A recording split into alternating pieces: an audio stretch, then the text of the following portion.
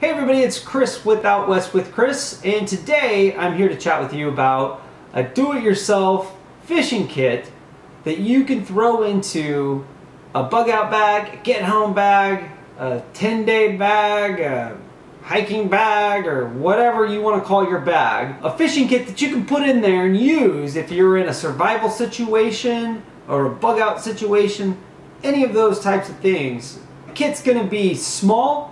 It's not going to take up a lot of space, but it's going to give you the basic essentials you're going to need to catch fish. When you're in a survival situation, you need to worry about a few things. You need to worry about water, shelter of some sort. The other thing you're going to need is a source of food. You might have some freeze-dried food, some sort of food source in that bag to kind of tide you over for a few days. But if you have to go longer than a few days, being able to harvest or trap or fish for other sources of food is going to be a critical skill. But you also need tools to get that stuff. Whether those tools are knowledge-based stuff, like a book to help you identify edible plants in your area, whether it's cordage or other materials that you're going to need to make a snare to catch a small mammal, or the materials you're going to need to catch fish. What I want to talk about today is something that I've assembled, and it's specific to my area that I would be bugging out to and the areas I would be passing through in the process of bugging out. So this is a little kit that I just made. A few key points that I think you need to take into consideration is pack more hooks, less lures, and rely on nature to give you your bait. It would be awesome to be able to take a whole tackle box of lures for different types of fish that you're going to encounter, and it'd be great to be able to take salmon eggs and power bait and stuff like that with you. But the thing to keep into consideration is these, you're going to use them up and they take up a bunch of space. But lugging around this thing, it's going to be a piece of cake. So one thing that I want to urge you to do and suggest you to think about is using what nature will provide in order to catch fish.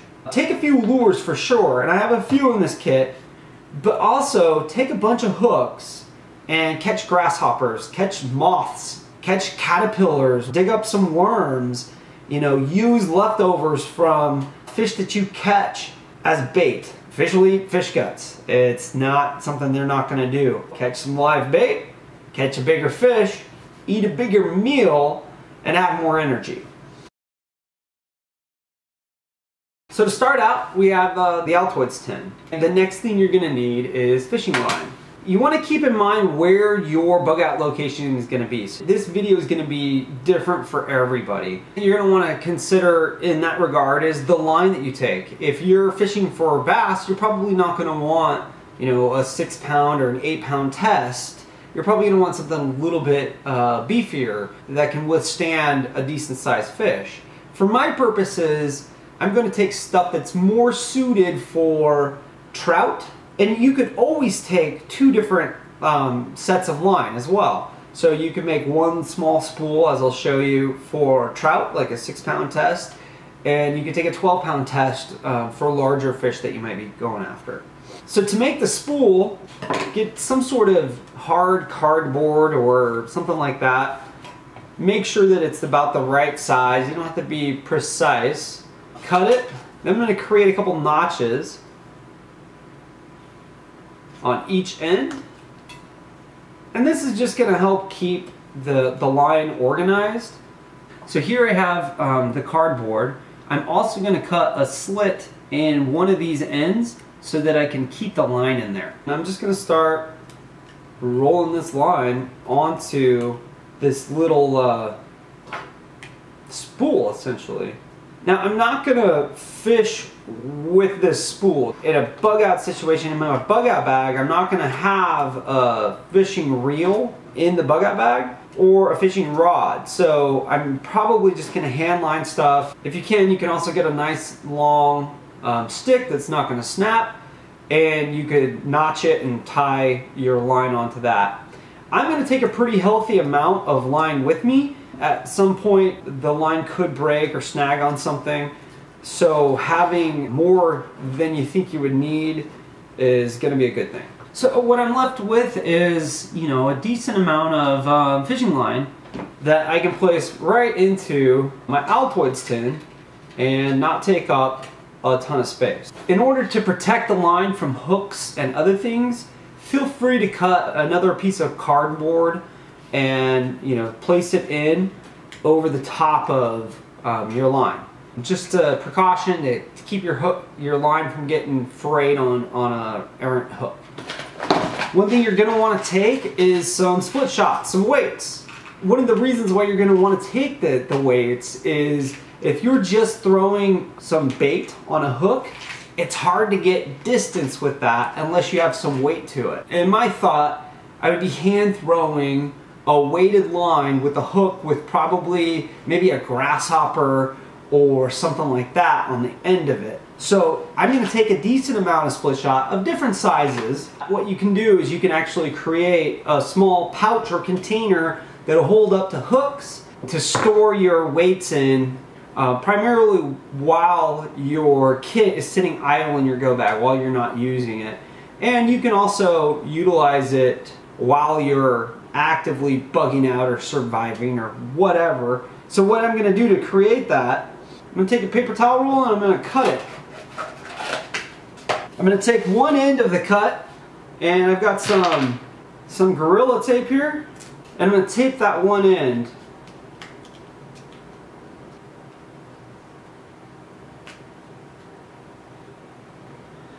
Then I'm going to take the open end, my pouch, and fill it up with as much of the split shot that I want.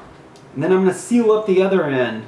It's not going to take up very much more space, and it will keep your stuff a little bit more organized. So the next thing you're going to want is hooks. And for me, I'm going to want you know, a decent variety. I'm not going to want a whole bunch of different types of hooks, but being that my primary target is going to be trout, I'm going to go for a smaller size hook. This is a size 8. This does have the leader on it. You know, if you want to deal with that, you can. You can cut off the leader portion. So these are some number 8s. I'm also going to take some size 6s, which that's a little bit big, but it'll still work. And to keep them from cutting up your line, keep them orderly, one thing you can do is take like a paper plate, cut it kind of thin, about the length of the tin, maybe a little bit shorter. From there, you can take your hooks and just place them onto the little piece of cardboard, like so. After that, get some duct tape, or this is Gorilla Tape, doesn't really matter, and just stick that over that piece of paper plate and fold the edges over, or trim the edges, however you want to approach it. As you can see, I now have a nice secure spot where my hooks are stored. Now this isn't going to last forever, because as you take it off, the tape's going to lose some of its tackiness, so you know you won't be able to use it forever.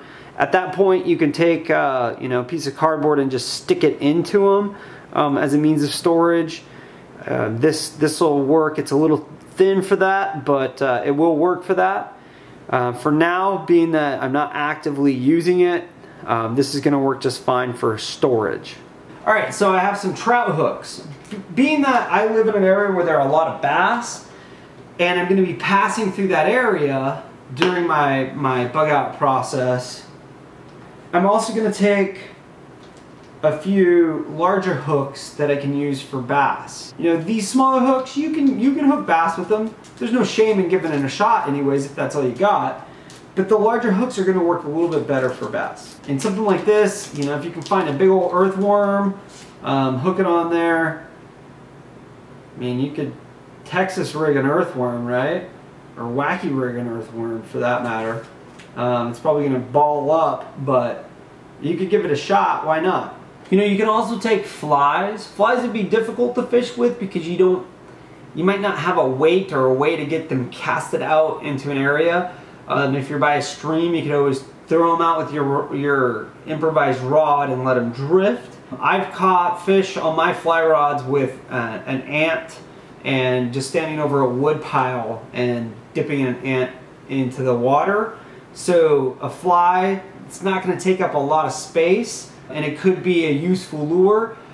With that said, you can take a small hook, put a butterfly on it, a grasshopper or something like that, and do the same thing. Just dip it right in the water. I am going to take a couple of lures, and I'm going to take lures that are, multi-purpose. More than one type of fish will go after them. For me, that's a Castmaster. I use them a lot for trout fishing, but you can use them for like smallmouth bass from time to time. You can use them for a wide variety of fish. And you don't have to reel them in or pull them in, or however you're gonna bring them in quickly for them to get the action that will entice a fish to bite. Pick the lures that you're comfortable with, that you've had good experience with in the areas that you're gonna be around. For me, I'm gonna take two different Castmasters. One of them is a plain old silver one like this, and the other one is the copper or the bronze smaller Castmaster. So I've got two Castmasters. I'm going to take a couple of swivels just to be safe. I'm also going to take a couple of flies, and these are woolly buggers. I've had good luck in rivers and lakes with trout with woolly buggers and retrieving them extremely slowly. Like I said before, you want to customize this to your area, the area you're going to be passing through and staying at, or the area you're going to be in your survival situation, and the fish that you're going to most likely encounter there, and also what you're comfortable with. If you want to pack your 10 or 2 tins full of lures, by all means go for it. This is just what I'm taking. So let's pack it all back up. As you can see, it fits pretty nicely in here. I've got plenty of room for all of this stuff, and I have room to add more as I think of more stuff that I'd like to add. Probably a couple different larger hooks. And then I can seal it right back up. It's small, compact, doesn't weigh a lot, and it will get the job done. So hey folks, I'm not a professional survivalist or anything like that. I'm just somebody that dabbles in it, and I think about it.